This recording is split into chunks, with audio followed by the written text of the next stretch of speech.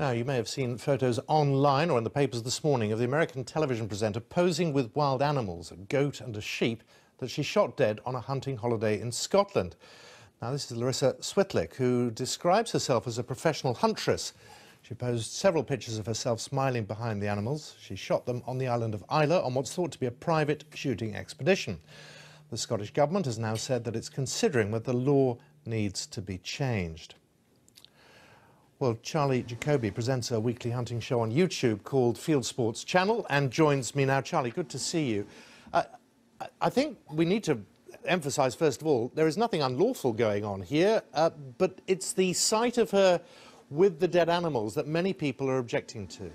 Well, not only is there nothing unlawful going on, the Scottish Government actually wants these animals shot. They've told the states to shoot them. And I think there's a few things going on here. People are not liking the idea of trophy hunting. They're not liking the idea of killing animals at all. And as you say, they're particularly not liking the idea of somebody who shoots an animal then posting a photograph of it. What do you think of it? Well, I think all those three things are fine. I mean, from the shooting community's point of view, and there are an awful lot of this, there's 150,000 people in the UK with a rifle licence who carry out this work. We manage the deer population so that the deer you see out of the window of your car or your train are healthy. If we didn't do that, and various people have tried not to do that because they have no natural predators in this country, then you'll see deer staggering around, starving to death and dying of disease. So in some ways, you can thank us for the lovely deer you can see. So from the management point of view, there's no case to answer here. From the trophy side, if I've got to manage some deer and somebody comes along and says, look, I'll give you £1,000, as long as I am sure that they will be safe and humane, because if they're not, I risk losing my rifle licence, which is very, very difficult to get hold of, then I get £1,000. I'm very happy with that. And then the third thing is the photograph. Now, there were intercultural differences. So in America, that's perfectly acceptable. Little bit less so over here. We're not such a kind of trophy hunting nation compared to America. I mean, Larysa literally goes to Africa to decorate her house. I know Larysa, she's a friend of mine. She contributes to our programme. I don't judge her badly for that, but I know that there are lots of people who don't like that. Yeah, it's a cultural question, as you say. It's a matter of taste, this, isn't it? It just looks bad taste. I don't take pictures of myself with large animals, generally speaking, because either I look smug and self-satisfied, or I look kind of gloomy and cross. Which is exactly how she looks, to be honest, Charlie, in the picture we're showing now. Yeah, but then you see, I do keep, I keep the antlers of the deer. Actually, I've no idea why. But I like looking at them, and I like remembering that incredibly exciting day when I went out and I stalked that particular animal. So. The thing is, we're looking at you, and you don't look like she does, to be fair.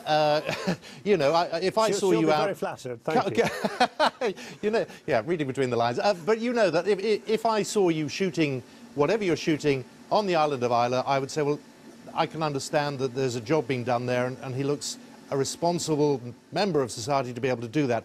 If I see someone who looks straight out of the pages of Hollywood coming over with their gun, full makeup, shooting these animals dead and then posing a photograph of that, that seems to take us into a different realm, and I suspect that's what people are slightly uncomfortable with.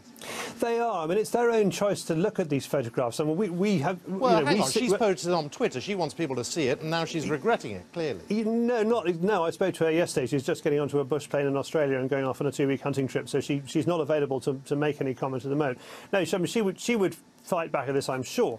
But the point is, these photographs go out to our community. I mean, we're watched by 9 million people on YouTube. They don't mind these photographs. It's when somebody from the anti-hunting side reposts the photograph to their community that we suddenly get all these brickbats.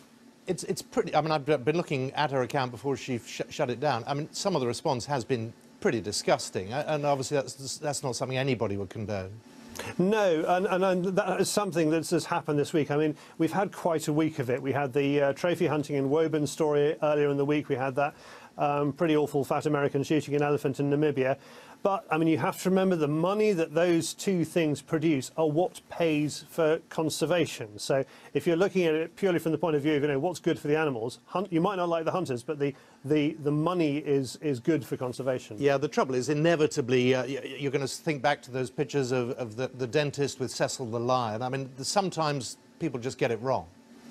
Yeah, I mean, again, that turned out to be a legal hunt, and the Campfire Project, which puts money back into hunting in Zimbabwe, very like the Naxo project in Namibia, it pays for an awful lot. Unfortunately, I mean, people go on photographic safaris, but they don't spend enough money to support the animals. And it's slightly different in Africa as it is to over here, but in Africa, it's all about the money. And if you don't have hunting, as we saw in Namibia when they banned it in 2014, then the locals go, well, what's the point of all these animals? And they poison them and they snare them and they get rid of them. When you do have hunting, you have wildlife winners like Namibia, South Africa and Zimbabwe.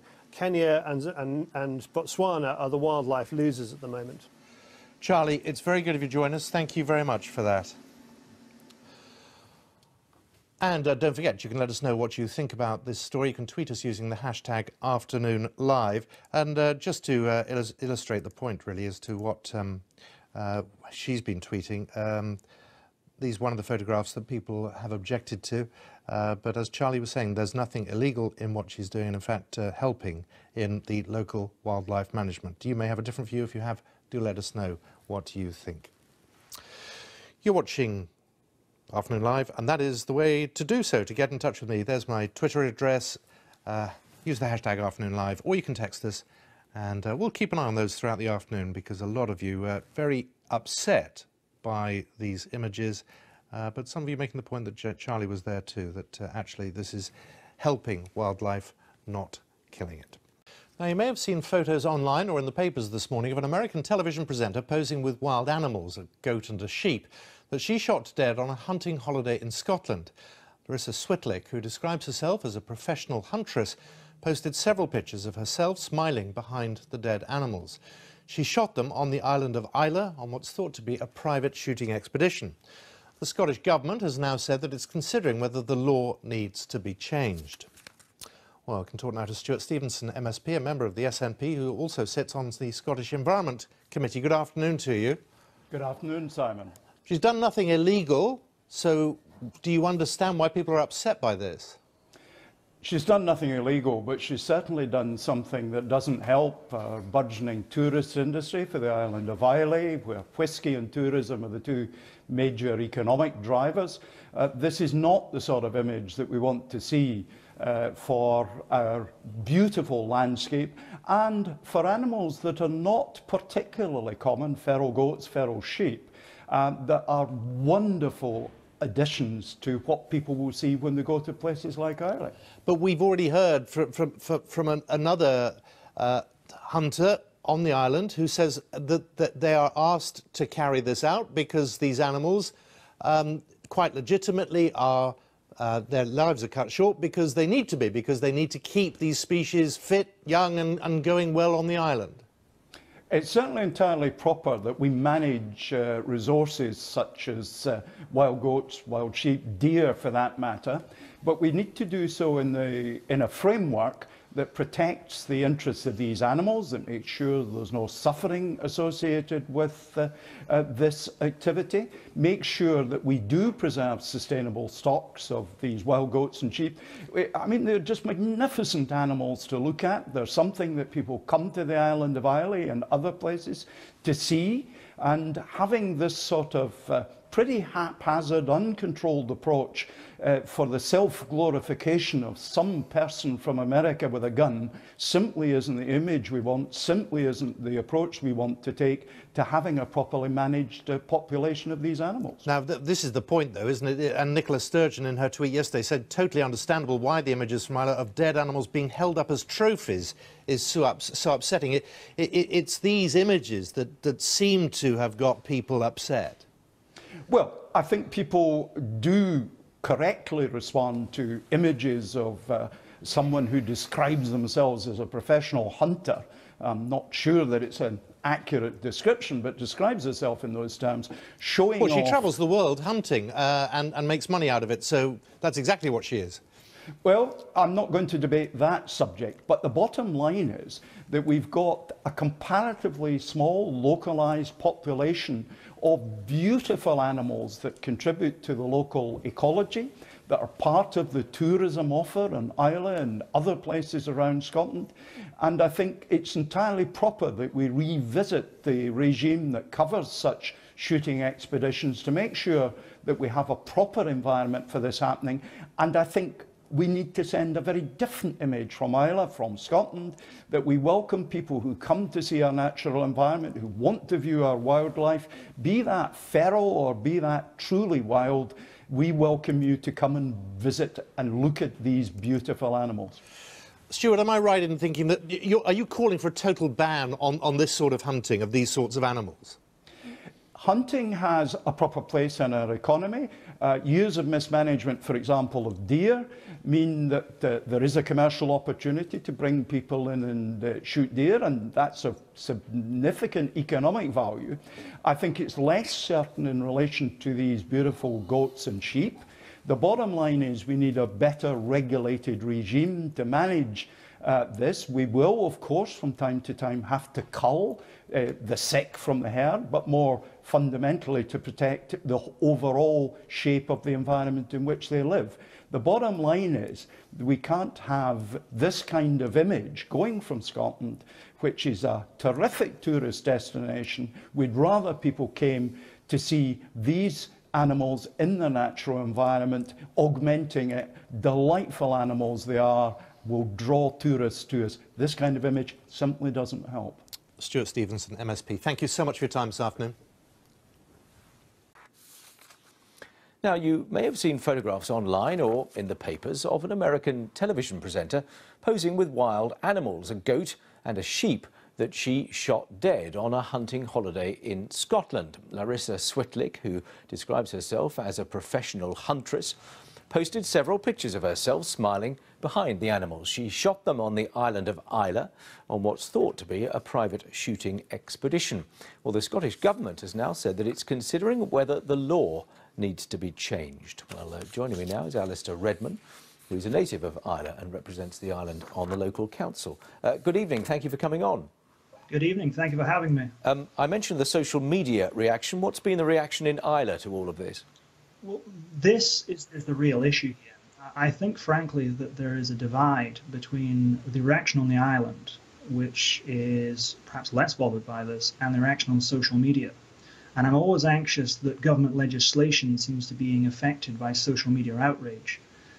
What happens in rural constituencies across our United Kingdom and in rural Scotland, there is a culture difference, and hunting does go on. And it is part of the rural economy, and we can't deny that. So, although there is an outrage on Twitter among some urban-based peoples, certainly the constituents I have been speaking to on a regular basis don't have these concerns and understand that culling and maintenance of the correct sort of level of population is very important. And we can't have animals overpopulating. It's bad for the health of the animals and bad for the local environment. Culling has to happen. It's part of the process of maintaining the land. That's an organised process to, as you say, maintain the land. What seems to have caused dissent here is somebody doing what she did and then, in a quite triumphant fashion, choosing to put it online. Do you see why that might have caused greater disquiet? Yeah, there is a difference between hunting in North America, where that goes on a lot, and hunting in Great Britain, where we don't do that. That's merely a cultural difference between Canada and America and perhaps Australia and South Africa compared to hunting in Great Britain and in Scotland. We tend not to pose for trophy pictures like that. But the process is very similar. And if we're talking about a debate on hunting, then if we are to get rid of hunting in Scotland, which I would hate to see, we would see £155 million that comes to the Scottish economy disappear. And that wouldn't disappear completely. It would go to other areas. It would go to our Ulster province, it would go to Wales, it would go to England. So really all we end up doing by changing legislation and changing rules is damaging the economy in rural Scotland. And we have many challenges, depopulation, lack of quality jobs for younger people, the need to keep families in our rural constituencies. This would just be another blow to rural Scotland, and I wouldn't like to see that. It depends what you hunt, doesn't it? Because, I mean, one of the points raised by some who've commented on this, I mean, I'm looking at what Mike Russell, the Scottish Government's Brexit secretary, has said he was horrified by these particular posts. He's called for the hunting of goats on Islay to be stopped immediately, but says that is a very different situation from the hunting of red deer, which is very firmly regulated. So there are nuances to this debate, aren't there? I would say that the Brexit secretary in Scotland should have better things to do with his time. There's a lot bigger fish he could be frying. And again, these goats that have been hunted are not indigenous of Islay, and their population has to be controlled. Otherwise, they will damage their local environment, overpopulate, and starve themselves. Populations have to be controlled. There is no birth control in the animal kingdom. OK. On that note, I think everybody can agree. Alistair Redmond, thank you very much indeed for coming on.